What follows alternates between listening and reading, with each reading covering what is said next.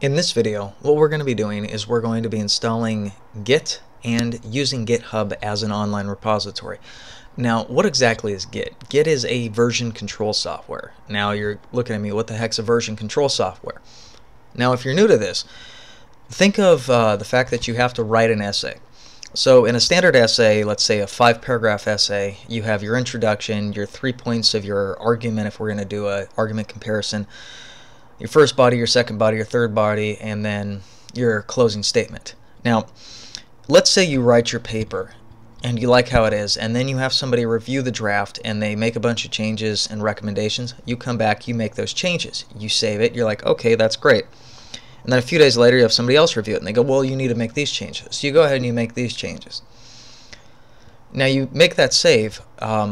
What happens if you go, well, what was it that I wrote before, because I think I actually wanted to put the sentence from the first change in before I made my third change? Well, you can't go back and do that because you've already saved over those. In versioning control, we can actually go back to previous saves. We have a master copy that has the preview edition for everybody, which is kind of like a final draft, but then we have our previous drafts that we can actually go back to and pull segments from them or pull from that and compare it, and then actually replace that data if we want it. So first what you need to do, I know it was a lot, first what you need to do is go ahead and open up a browser. In the browser, type github.com. Go ahead and make sure you log in. I've already gone ahead and logged in. You may have to create a new account. Once you get to this screen, if you're on a screen like this, make sure you go to your profile. Now under your profile, click on repositories, and then click on either new here, or at the top here you can click on the plus sign and select new repository. So we're going to click new repository. Next, what we're going to do is we're going to name this repository. For this example, I'm going to name this repository frontend-web-developer-intro. The reason why I'm using hyphens or dashes is because in a web browser, in the top URL up here, if you have a space in here, the browsers will autofill it with the % followed by the number 20. That looks weird in a URL, so I just stick with the hyphens.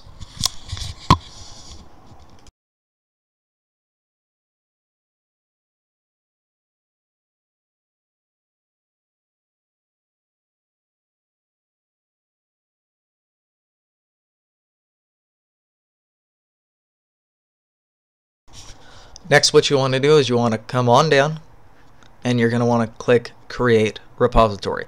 There's an option to add a git ignored now, but we can do that later,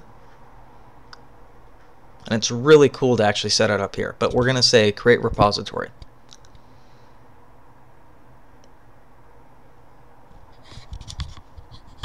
Okay, now before we continue with this, I'm going to have you do one thing. Go ahead and minimize this window. We're not going to run through this just yet. We still have to install the package for the apt or for the Git. So go ahead, open up your terminal.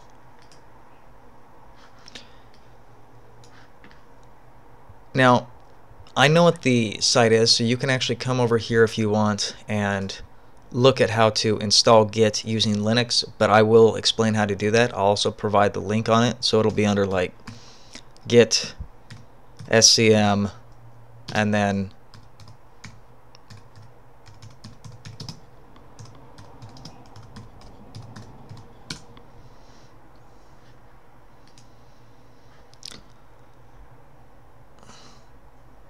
so on Linux we have sudo apt-get install. Since we're using a Debian-like environment using the apt-get, we're going to be using this command. If you're using RHEL or CentOS, you're going to want to use this command.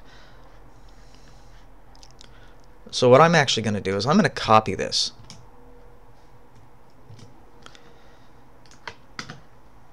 And then I'm going to come back here.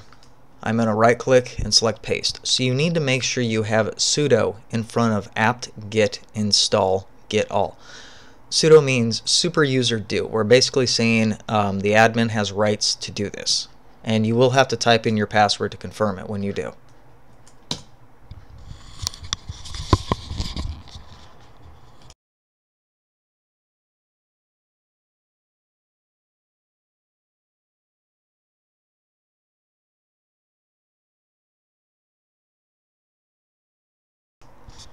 Did you notice that you couldn't see my password? In Linux, it's hidden, so you have to be able to type it in correctly. Go ahead, click Y, click Enter. Make sure it goes through the installation, and you should be good.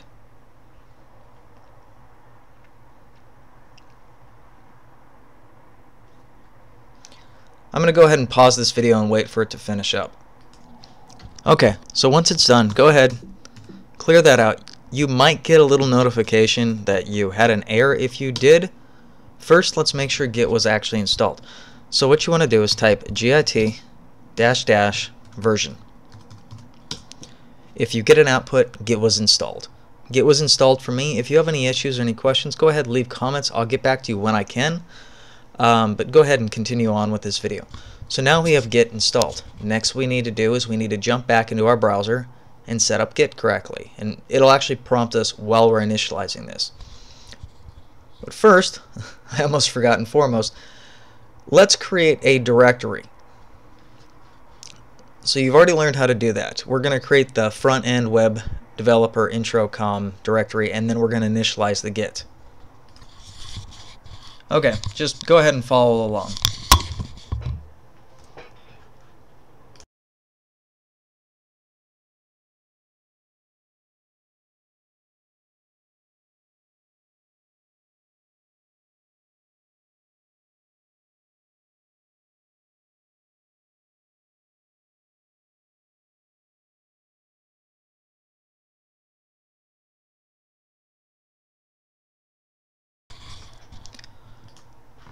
Come over here.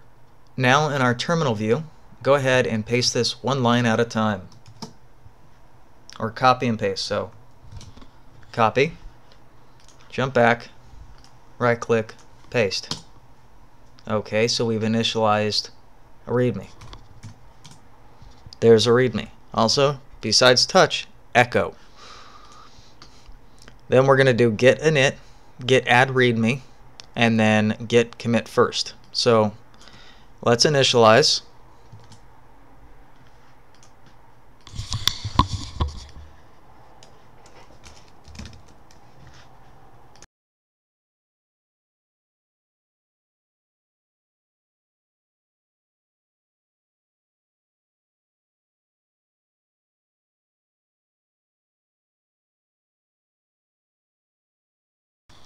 It's very important that the README be named exactly.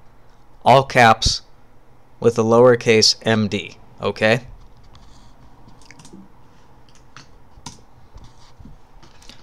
Next, I'm going to copy this line. You can go ahead and type it in.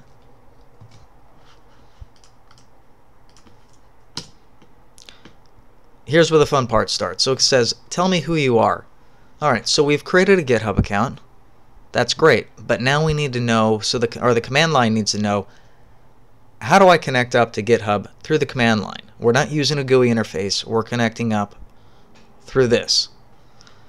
So we need to go ahead and we need to set that up. So it says run to set the username, and then configure for global user. We will actually do both of these, so go ahead and follow along. Make sure you put in your email and then your username.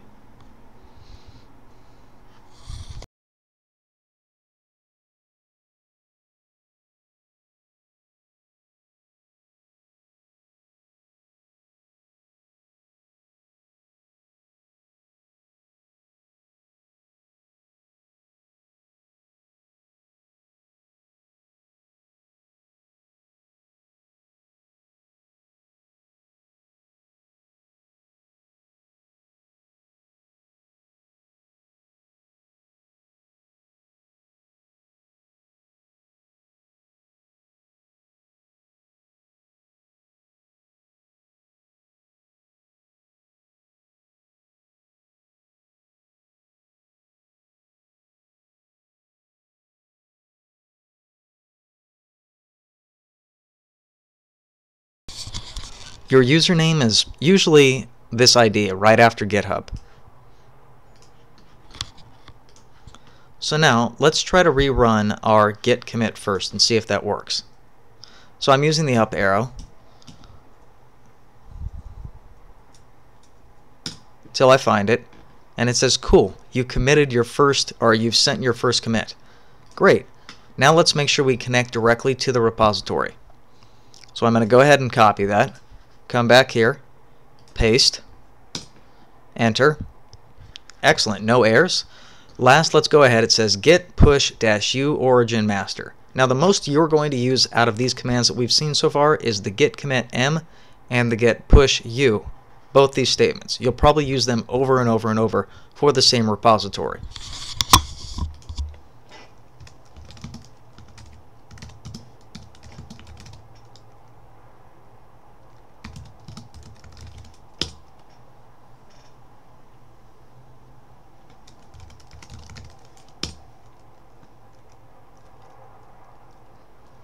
And yes, you have to add your password one time.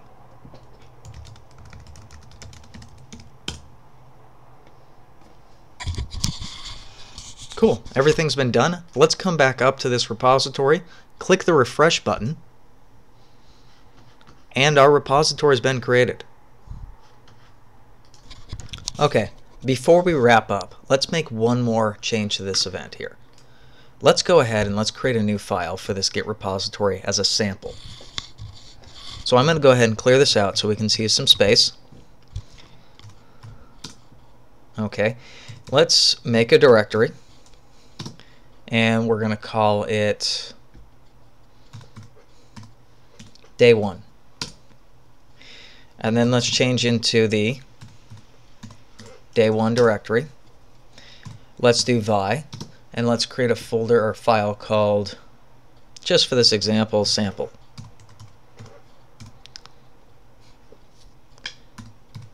And we'll do a simple txt file. Alright, press the I key.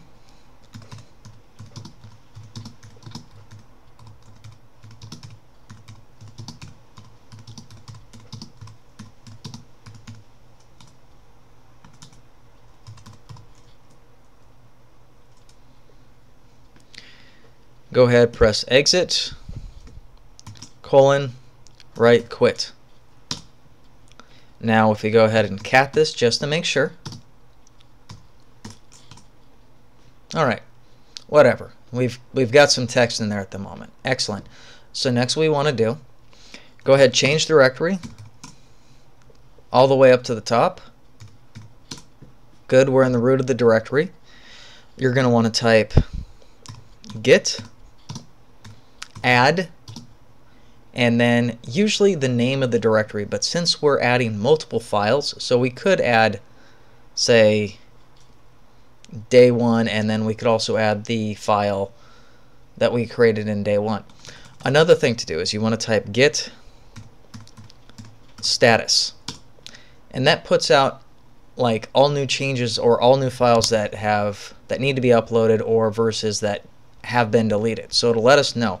What I'd like to do if I'm adding more than one file or 2 files or even a folder of 2 files and images, I like to do git add -a, which adds all files. So we say that if I type git status again, notice that it's turned green and it says you are going to add sample.txt along with the folder day 1. So next we do is we do the git commit -m, which means message. You have to put this in there. And then in double quotes, type what your message is, which is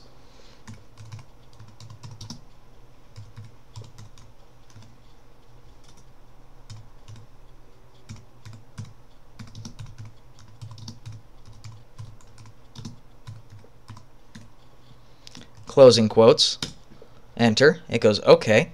So now it's added it to our local repository. So that's what the commit actually does. Now after we've updated our local repository, let's update our online repository on GitHub. So next what we're going to do is we're going to say git push u-origin space master. Oop, I mistyped something.